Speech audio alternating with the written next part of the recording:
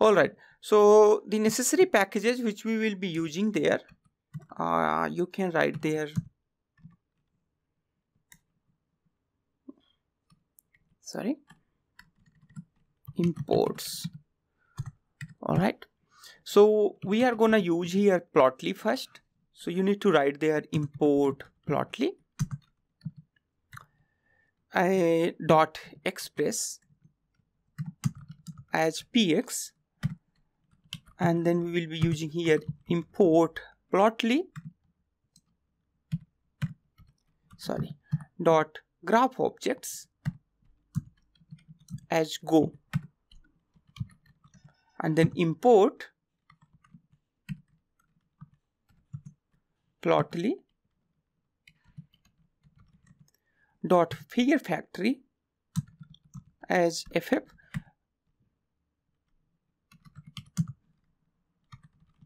from plotly dot subplots import make subplots. Alright, so we'll be using this px and go to plot our data in a canvas, and this will be used for setting some aesthetics, and then finally this make subplots will be used to plot in multiple subplots. Alright, so those multiple subplots, like we did into our matplotlib, in the same way we will be doing here. Let's go ahead now import the folium as well. Then we have here import folium. Now apart from this, let's go ahead import here pandas as pd, and then import numpy as np, and then import matplotlib dot pyplot as plt, and then we will be here doing import Seaborn as SNS. I don't think we need Seaborn, so I'm not going to use their Seaborn. And then we will be also needing here matplotlib inline as well. Alright, apart from that, we also need some essential packages in this lesson. So that I'm going to also import, like import math, and then import random, and then from date time import delta and time. Sorry, this is actually the time delta. Time delta is used to generate custom dates, like we did linspace in our Python or NumPy. Alright, so these are the other essential libraries. Now I'm gonna import here the color palettes. Why the color palettes need? We need these color palette because we will be also plotting the plots in multiple colors. So I want to set these color palettes. So we have here a CNF, and this is the CNF. In this CNF, I have a color palette there, 393E46. All right, 393E. Then we have a 46.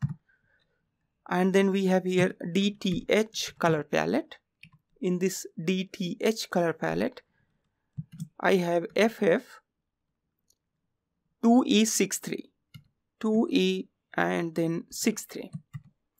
Apart from that, we have also rec is equal to, that generally we will be using for rectangle, has 21BF73, 21BF73. Alright, so these color palettes actually you can change according to your color preferences. So these are the hex color patterns which I'm gonna use here just for the simplicity. So I'm gonna just write those name here so that you can also follow along. FE98 and 01. Alright, so these are the color palettes which we will be using. And finally, let's go ahead and write some commands to hide the warnings as well.